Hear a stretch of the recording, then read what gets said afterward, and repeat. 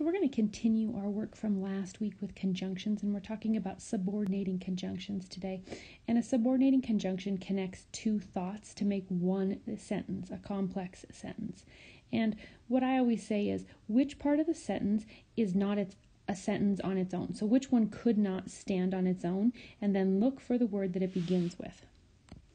In our example sentence here, it says, because a storm was coming, we went home early. So if you were to break that up into two parts, you have because a storm was coming and you have we went home early. So what part cannot stand on its own? Well, when you read this, because a storm was coming isn't a complete sentence on its own. We went home early could be a complete sentence on its own. So the subordinating conjunction is going to be the beginning phrase of the piece that cannot stand on its own. So because a storm was coming, the word because is your subordinating conjunction in that sentence. Some examples of subordinating conjunctions are if, because, when, while, and although. Those aren't the only ones, but there's some examples. In our activity today, it says, circle the subordinating conjunction in each sentence. We'll go ahead and look at number 1 together. Although it was cloudy, we decided to go for a drive. Well, you have although it was cloudy, and you have we decided to go for a drive. Well, although it was cloudy isn't a complete sentence on its own. We decided to go for a drive is a complete sentence on its own. So we know we go to the part that's not a complete sentence on its own. Although it was cloudy. And then we choose the first piece of that, which is the word although. And you can go ahead and circle the word although. It is your subordinating conjunction. We'll go ahead and look at number 2 together as well. We wanted to go to the beach since the weather was still warm.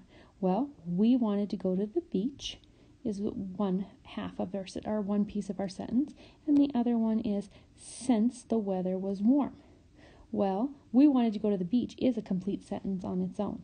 Since the weather was still warm is not a complete sentence on its own.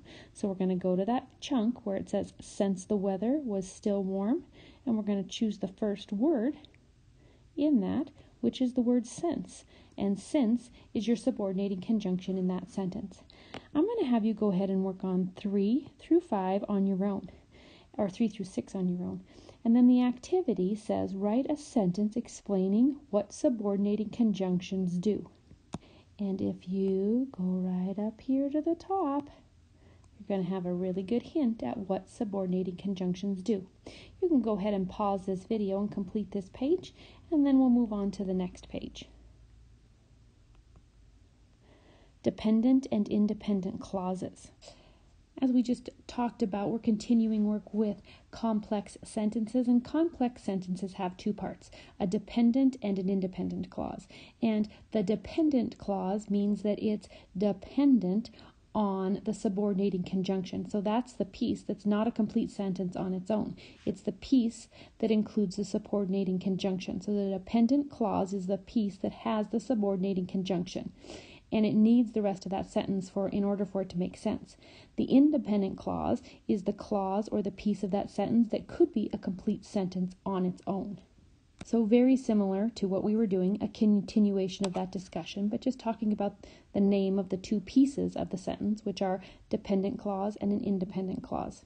Our activity, it says circle the dependent clause and underline the independent clause in each sentence. And so when you read, you're going to look for which piece can be a complete sentence on its own and which piece is not a complete sentence on its own and needs the rest of the sentence to make sense and contains a subordinating conjunction.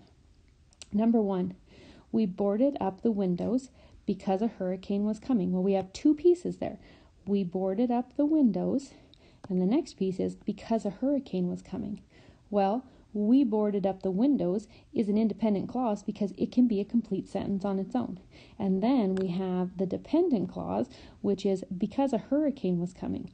Without the rest of the sentence, the because a hurricane was coming is not a complete sentence on its own. So you're going to circle that part. That's the dependent clause. It's dependent on the rest of the sentence in order to make sense. Number 2, after we were finished, we went to the store for supplies. So we have after we were finished, And the next part is, we went to the store for supplies. Well, we went to the store for supplies is a complete sentence. So that's your independent clause. It can stand on its own. It can independently stand on its own. We went to the store for supplies. After we were finished is not a complete sentence on its own.